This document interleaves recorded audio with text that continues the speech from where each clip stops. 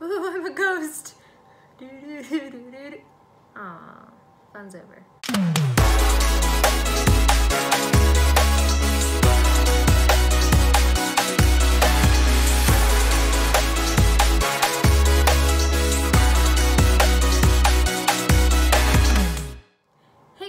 Welcome back to my channel. Today I wanted to talk a little bit about scales and body fat percentages. If you know me, you know I am totally against daily monitoring, mainly for the fact that we fluctuate in weight a lot, especially as women. Ladies, we can fluctuate anywhere from like 2 to 3 pounds a day. I can wake up and measure myself and be 3 pounds heavier the next day.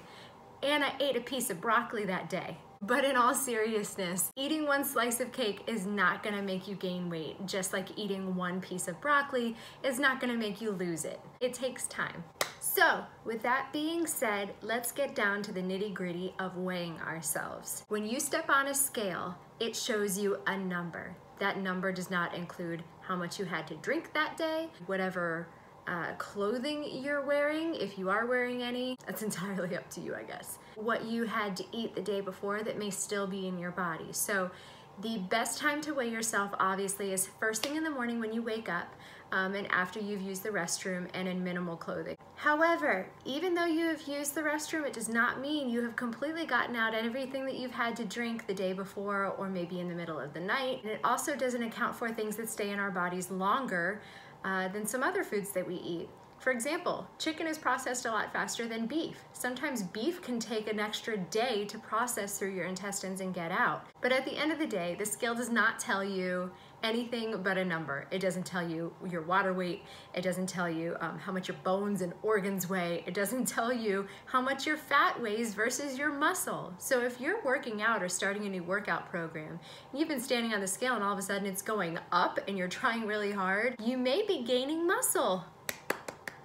And if that's the case, congratulations. See where I'm going with this, guys? If you are spending a ton of time and you're really dedicating yourself to changing your body, to getting healthier, to eating right, to working out and maybe changing the composition of your body, and you step on a scale day to day and you see it going up, how discouraging is that? I don't know about you guys, but I want the most encouraging, motivating, you're doing a great job type things in my life, and not issues where I'm looking at it going, I have nothing to show for all of this work that I put into this. All it takes sometimes is one little piece of discouragement to get me unmotivated, to throw me off my game, to make me think, why am I even doing this in the first place? So I am not for daily monitoring. I weigh myself like once a week. Sometimes I even forget. But if you are a person that likes to daily monitor, then I would suggest getting some sort of an app.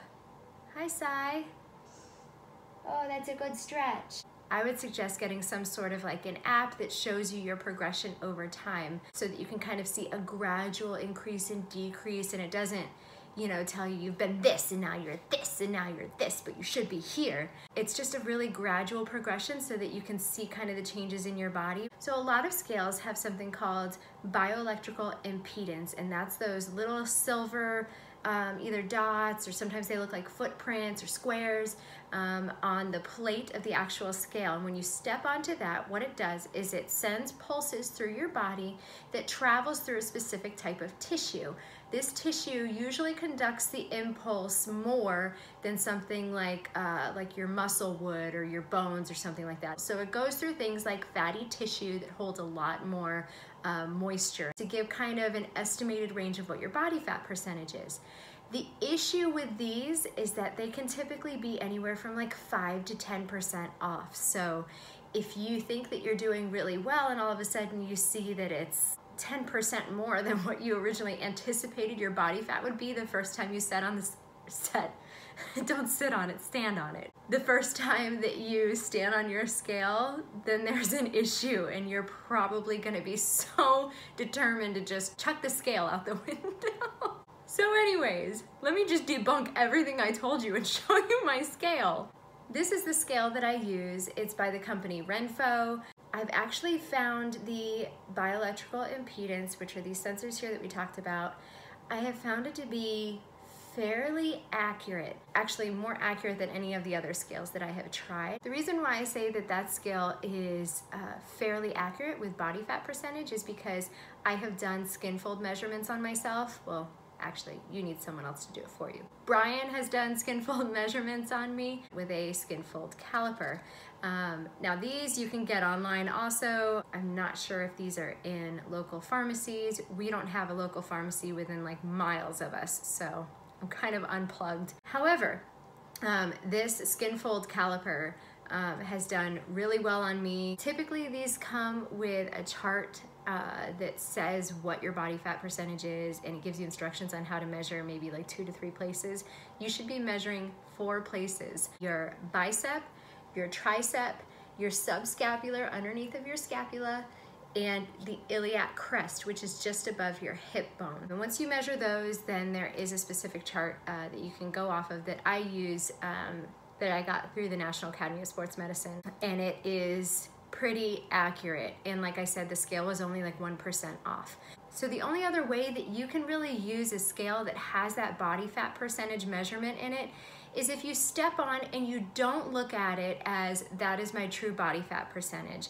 It's if you step on it, you look at it as a starting point and just say, okay, that may not be my accurate starting body fat percentage, but in the weeks and months to come, if you see that body fat percentage start lowering, then you know at least you're making some sort of progress, even though it may not be your exact body fat percentage. Does that make sense? I wanted to keep this video short and sweet because my last one was pretty long, but if you watched it, thanks. I had a few things to say on the subject. That's that I am all for weighing yourself. I am not for weighing yourself daily. So as always, if you guys have any questions, leave them in the comments below, and I will see you next time. Bye guys. Don't do it. Get off that scale.